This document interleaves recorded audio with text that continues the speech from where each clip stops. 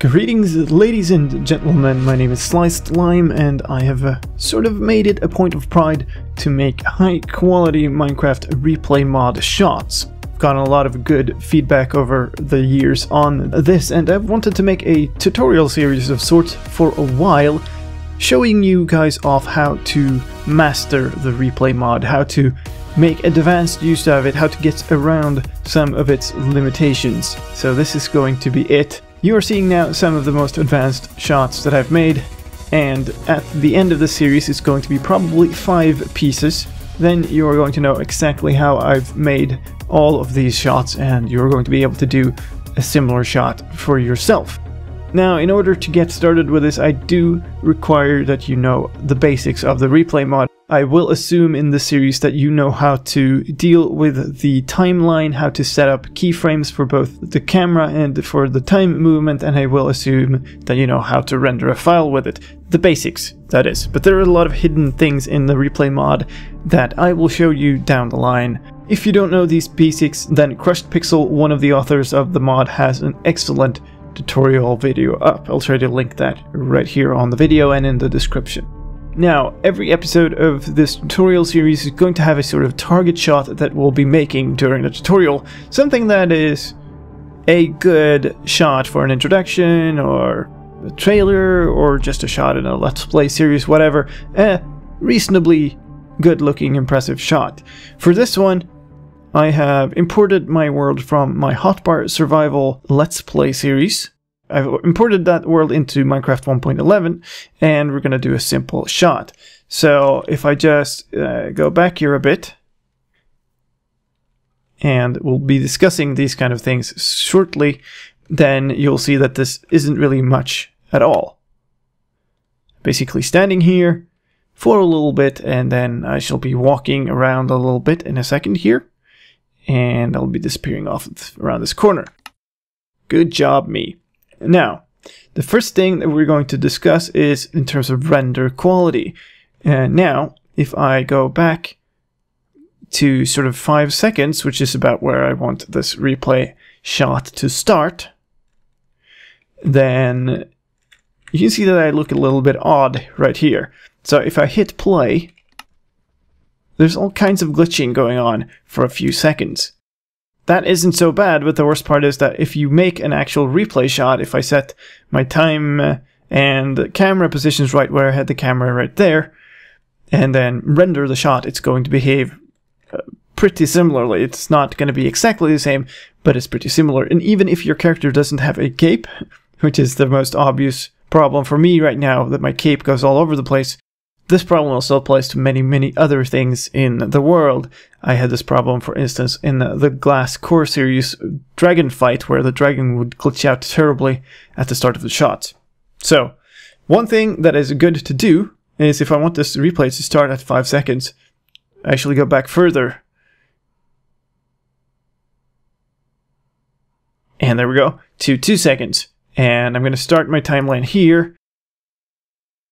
And then if I, just go there, pop into existence. But if I press V, which is another good thing to know, let's zoom in a bit. Our shot is not going to be that long, so maybe 30 seconds shows us better. If I press V, that syncs my timeline position according to the speed that I'm running. So if I put this to 0.1, it will instead be this far in. But if I want this to be running at real-time speed and press V, we'll see, okay, so here is how far in I've gotten. So let's say I let this play for a bit and then put another time keyframe in here. Now we have a little bit of an initial stretch for the game to settle, and then what we're actually going to be making is going to be starting right here. So that way when our video actually starts, all the glitching and stuff that happens at the very beginning is going to be already dealt with, and then we'll, in post, whenever we use this shot, we're just going to cut away that part. Now for the target of this episode, what we're going to do is sort of an introductory shot. And these moves are not necessarily going to be the best for an introductory shot. These are chosen to highlight some of the problems that you might encounter, and we're going to work around it. Nevertheless, I think this will be a decent shot. So we want to sort of start here, and I'm just going to outline some of the keyframes so that we have something to work with. We want to start here. We want to go directly down for a bit, So let's just set a keyframe here. Then we want to spin 180 around our axis. And actually kind of want to be directly over here at the end of that.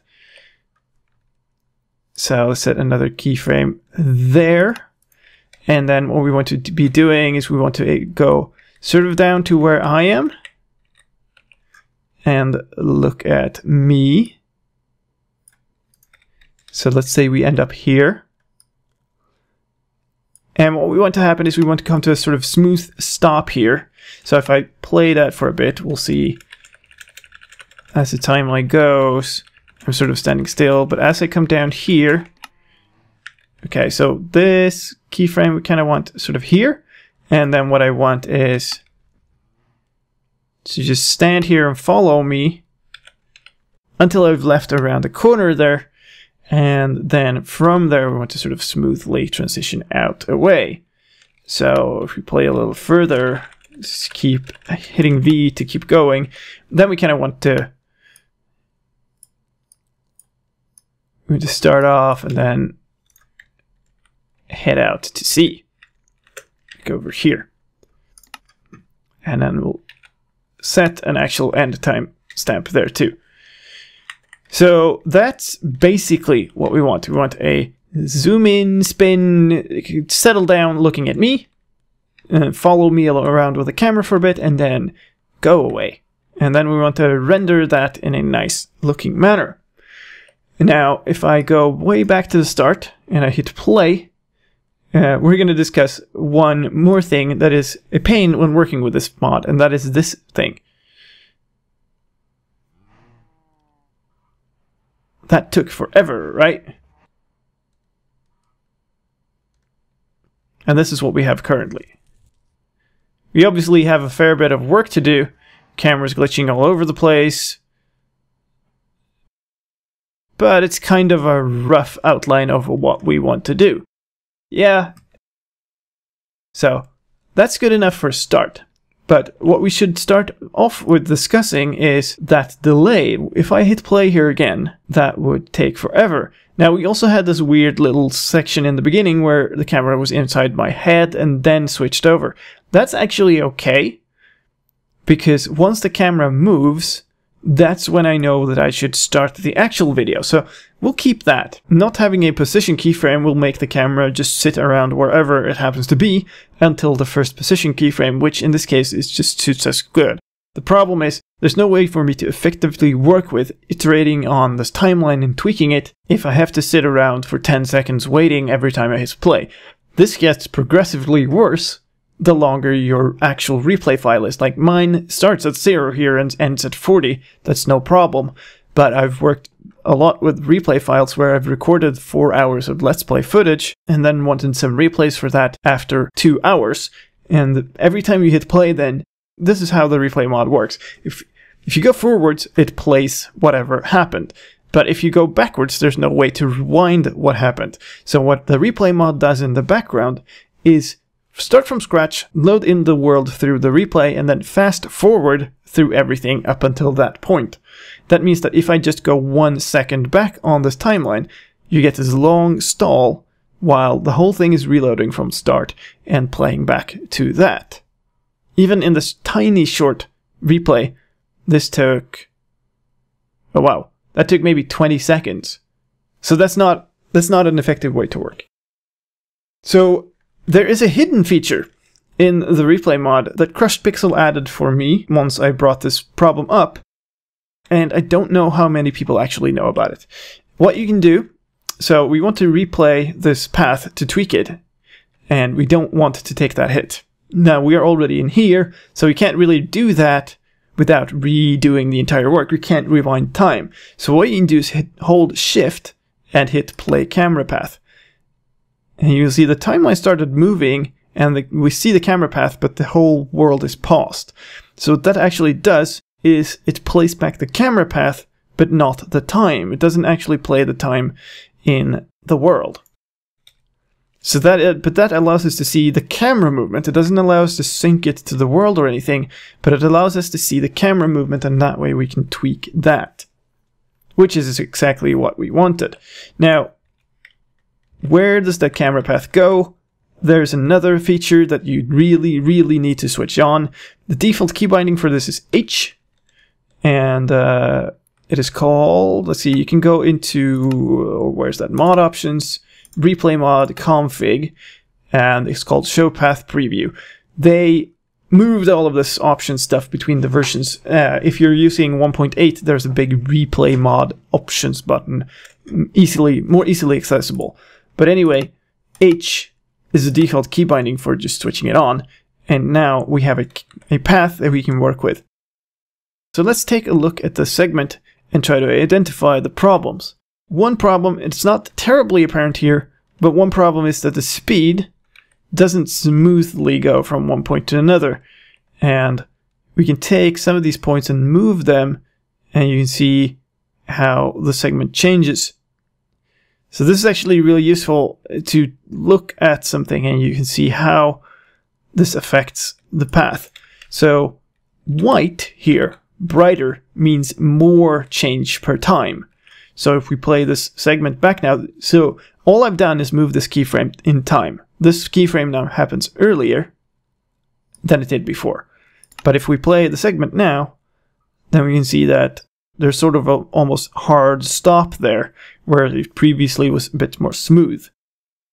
Now this is actually one of the bigger problems of ReplayMod, and that is that getting smooth motion is usually not a problem, but getting smooth acceleration, smooth change in speed can be a bit of a problem. And what I actually recommend is exactly what I've been doing here. Look at the path, move your keyframes a little bit in the time sense, not so much in the space necessarily, but in time, and you will get a smooth motion. So at this point you can see now the line is much more smoothly colored. It's not like a bright white spot in the middle.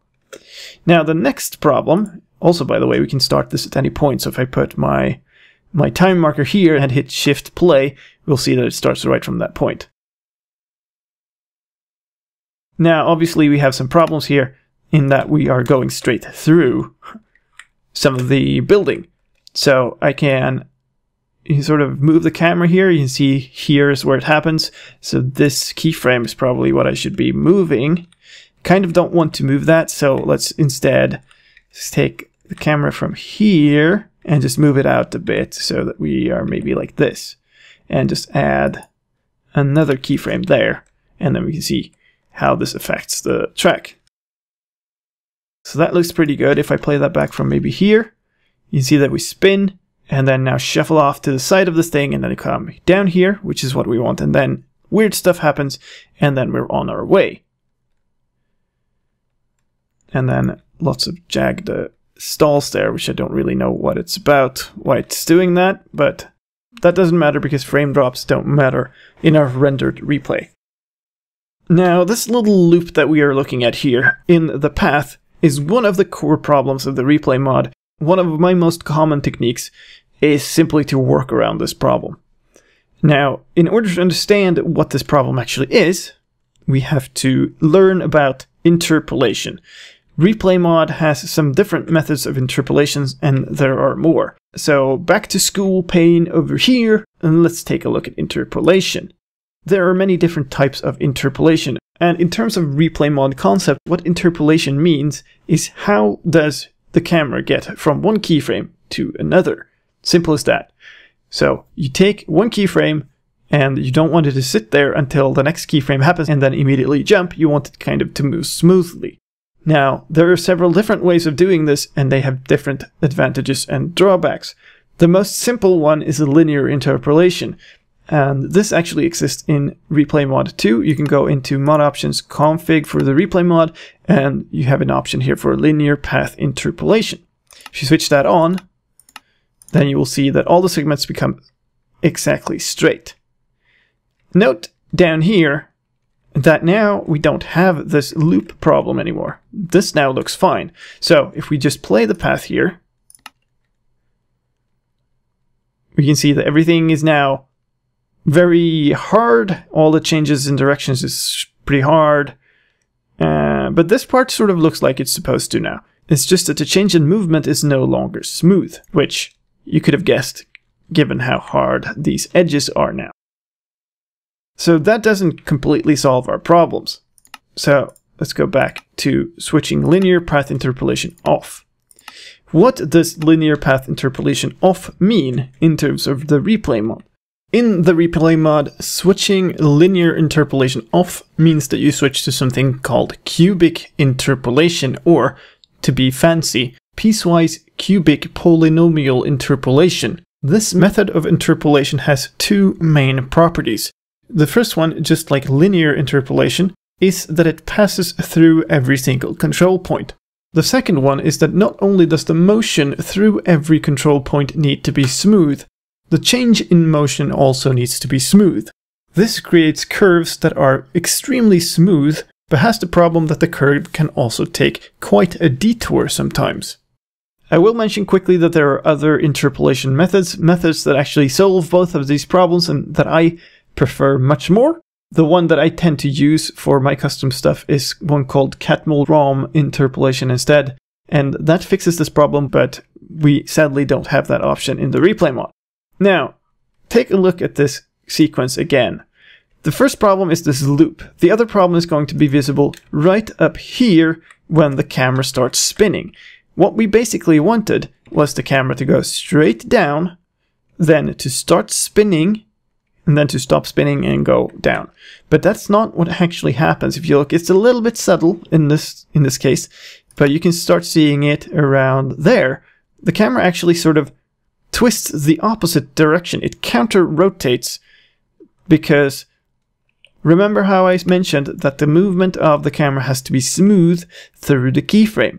Well, that means that the rotation, when it hits this point, has to be pointed this way and already rotating around the axis this way. So that means that it first has to twist the other way, it counter-rotates, in order to then hit the keyframe with the correct rotational speed. That's not what we wanted, and there isn't much we can do about it there other than twisting that first keyframe up there, but that also produces the undesired effect of the twist starting too early. Same thing goes down here. We really wanted this keyframe to sit still and move. Now, you might think that, hey, we could just add more keyframes in here, so maybe if I add one in the middle, like maybe pointed here, that would make it fixed. But no, it's actually just going to make the problem even worse.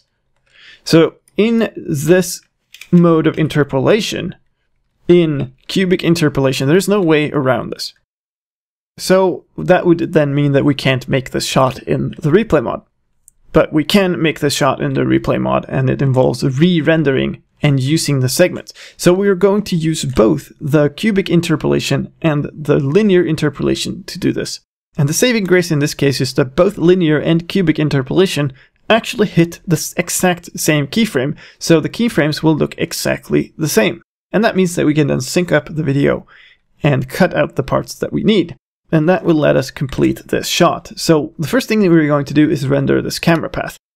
We can use the default rendering, default quality. It's usually fine unless you have a very busy scene. You'll be fine with a default quality. Let's do 30 FPS for this one.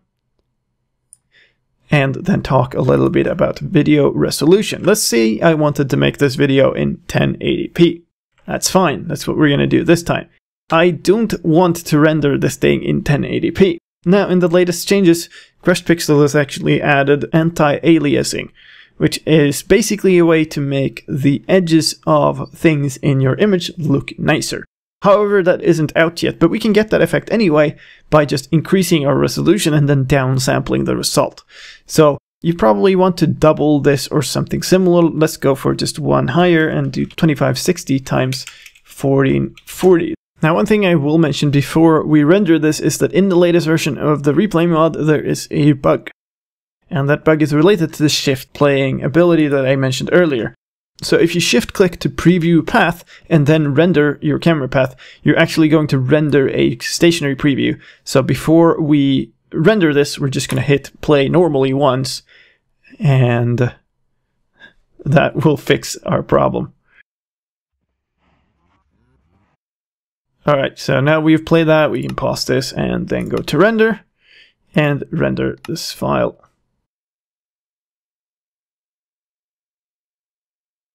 Okay, so now we have rendered this path, including all of the problems that we just mentioned. Now, if we go into mod options and config, then we can switch linear path interpolation on. And there's a way to keybind that, I think, but I haven't done it. You don't necessarily need to either, just know where it is so you can switch it. Okay, so we're going to render exactly the same thing again, but this time with linear interpolation. Okay, so with those things rendered, we now have basically our source material. We are going to have to cut between these videos at exactly these keyframe points. So one of the ways we can do that is by looking at the keyframe, checking its timeline position here. So in this case, it's 4 seconds and 379 milliseconds into the video file. In my experience, that doesn't actually match up 100% with the frames in your output video file, so I find it better to use an alternate method. Whatever method you use is up to you. But anyway, we are going to head on over to our video editing software and finish the process there. Okay, so we are now in Sony Vegas, which is my video editing software of choice. Doesn't matter which one you use, you can use whichever one, and the concept should be easily transferable to whatever it is that you're using. I have my 2 clips in here. You can see that the thumbnails look pretty identical. That's because they are very close to each other. We're going to stack them on top of each other like this.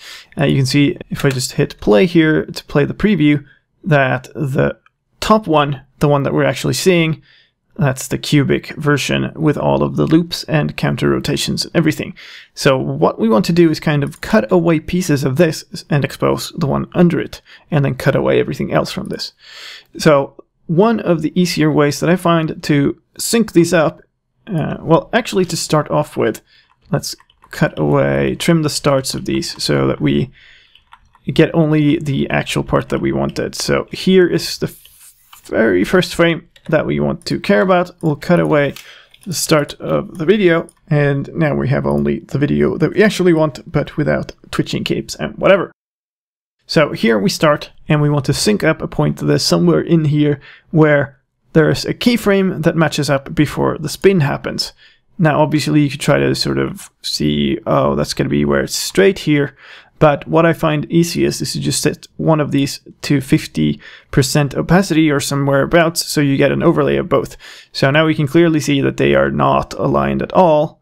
They're going to start out aligned, and then one is going to turn out, but here somewhere we have one frame where they're both pretty much equal. You can see that here everything stops being blurry and starts being sharper, and that's because these are pretty much on top of each other.